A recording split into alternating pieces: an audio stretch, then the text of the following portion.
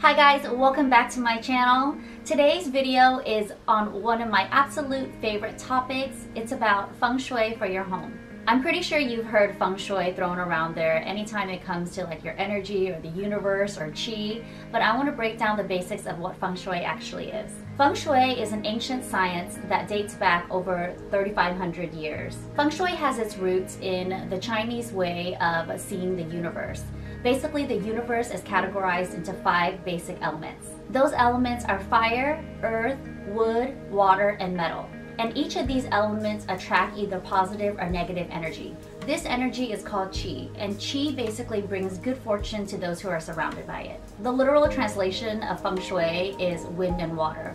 Feng is wind plus Shui is water. So when you combine these two elements, they create really magical harmony and balance, which you can then bring into your home. So in this video, I'll be breaking down basic principles of Feng Shui and how you can use it to energize the happiness and health in your home.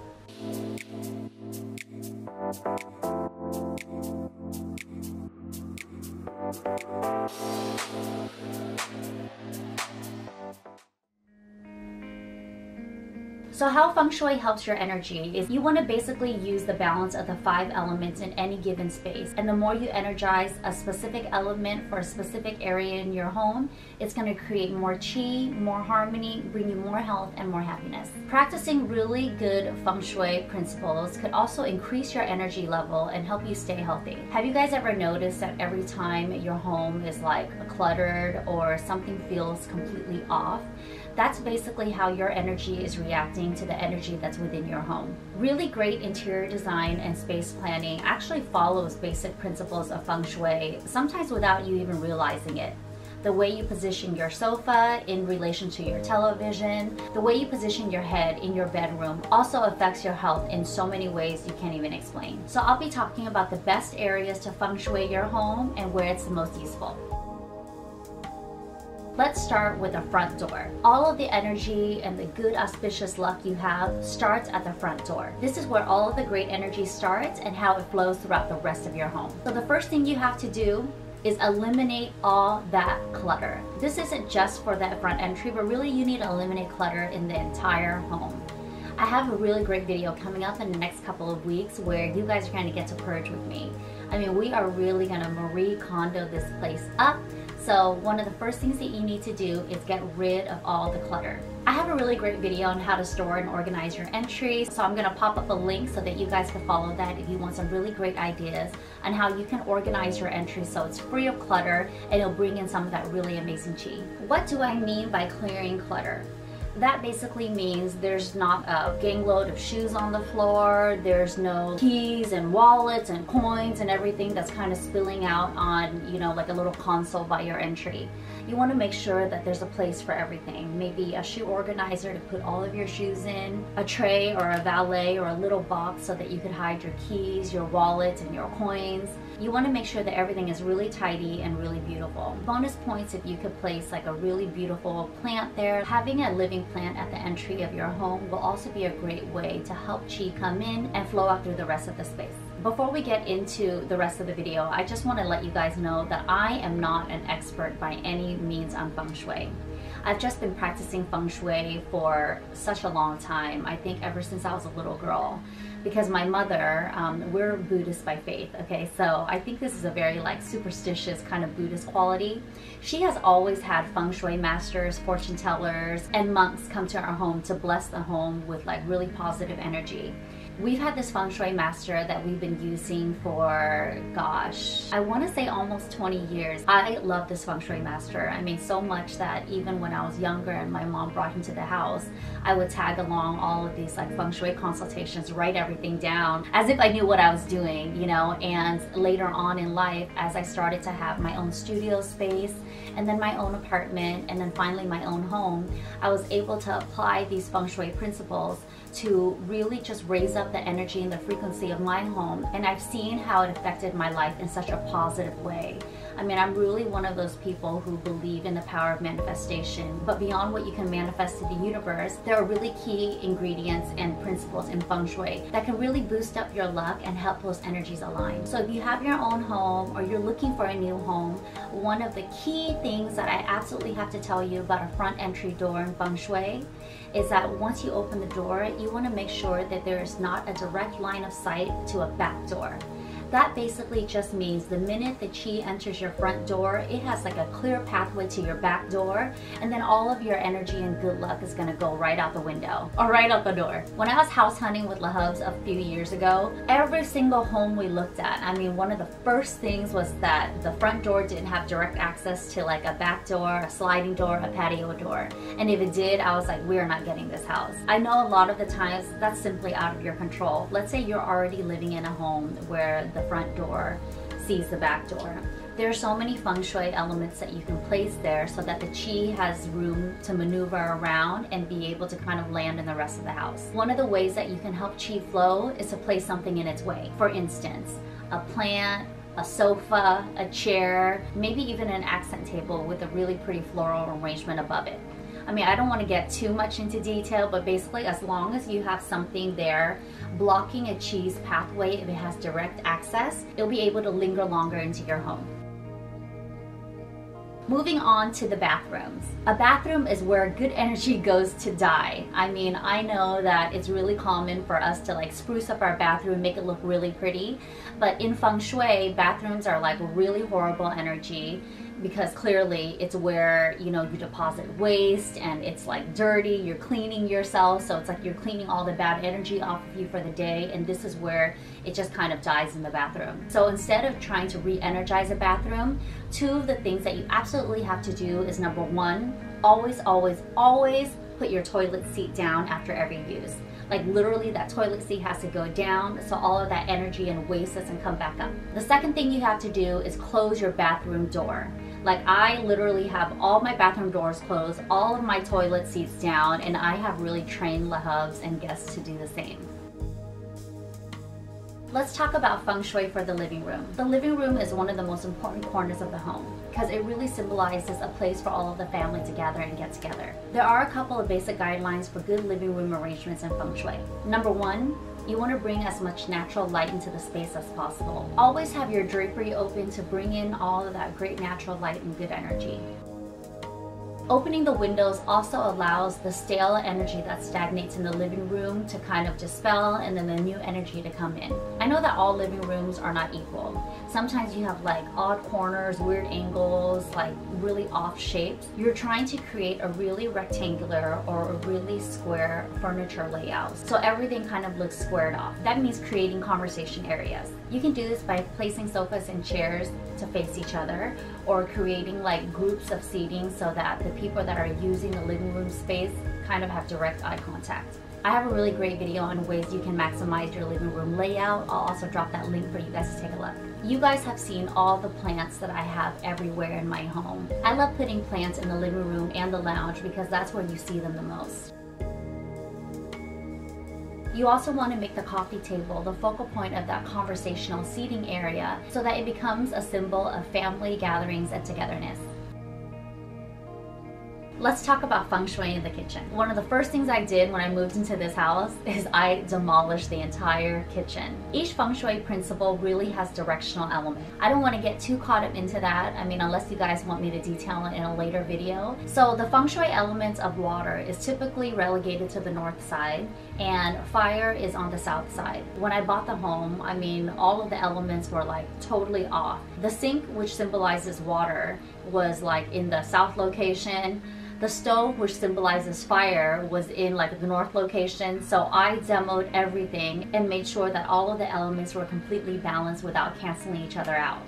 Of course, I know you guys aren't going to do a complete kitchen overhaul, so here are some really basic principles for you to follow when it comes to Feng Shui in the kitchen. You absolutely need to have really great lighting in the kitchen because that brings in all the great chi. If you don't have natural lighting or a skylight, I would put in like really great overhead recess lights or an overhead pendant that brightens up the entire area. You want to store knives out of sight, like literally put them in a drawer. get rid of those butcher blocks where you have those knives in clear sight. Those are like poison arrows waiting to stab you. I mean, I know I don't want to get that dramatic, but really, Feng Shui is all about symbolism, and knives just represent discomfort. You want to hide all of your trash cans. Try to put them in a cabinet because trash cans equal clutter, and we are trying to get rid of all that clutter, guys. The best way to do this is probably to have a trash can in a cabinet under your sink, because clearly your sink is where you're throwing all of your trash and debris. You can just open up the cabinet, pull out your trash can, and throw all the trash in there. A decorative item that you can use on the countertops or the island is a bowl of fruit. Fruit symbolizes abundance and health and wealth.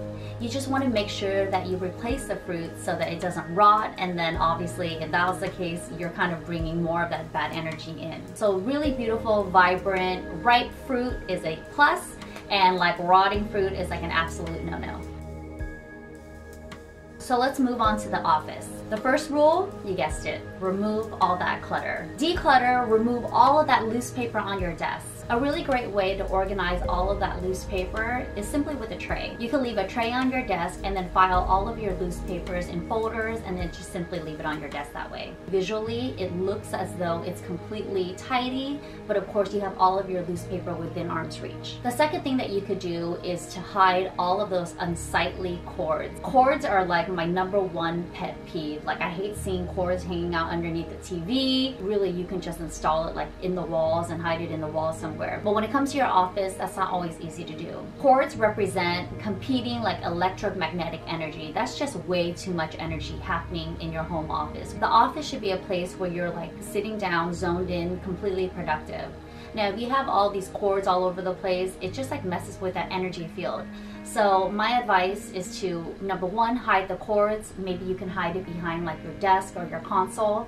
Or #2, you could get a Velcro strip or like a cable tie and kind of bunch all your cords together, so at least they're tidy and they don't look as messy. The most important tip that you absolutely have to know in your office is that your desk does not face the wall. I mean, I don't know how many times I've seen this in like my friends' homes, even client homes. They always have their desk positioned so they're like facing the wall, which is an absolute no-no. You want to make sure that your desk and where you're sitting, where your head chair is, you have a direct visual eye line to your entry door. That means when someone opens the door, you visually see them. This basically symbolizes that you don't want someone to sneak up on you. You are the master of your domain, so you should have full control of who comes in and who comes out. Lastly, let's talk about Feng Shui for the bedroom. One of the principles that Feng Shui absolutely loves and adheres to is symmetry. The Qi energy has a really great place to flow if everything kind of looks symmetrical in the bedroom, which means you have a bed in the center and 2 coordinating nightstands on the side. The nightstands don't need to be identical, they just need to feel equal in weight so that their symmetry is balanced and the Qi has a really great place to flow. One of the questions that I get asked the most is, where do I place the headboard in a bedroom? Using that same principle in the office where you want people sneaking up on you, you want to make sure that when you're lying in bed, even if you're upright or lying in bed, you have a direct visible eye line to the entry door.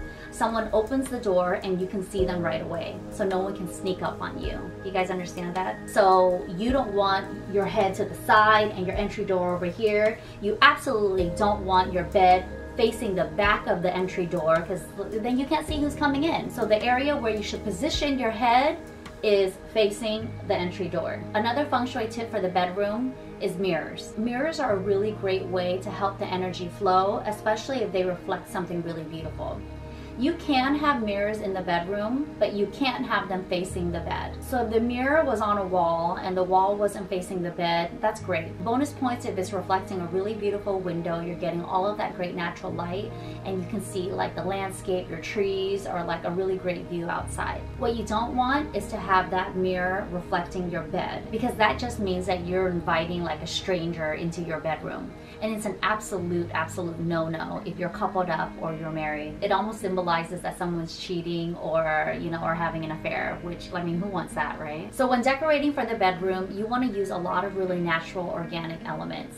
If you have the opportunity to do either a live plant or an artificial plant, you absolutely want to use the living live plant. If you don't have a green thumb and you love the look of artificial plants, definitely choose something of like a higher quality silk, a higher quality synthetic fiber, something that really mimics the natural look the most, because that synthetic look is really just going to bring that energy down. Also, if you use any artificial plants inside the home, make sure you dust it often.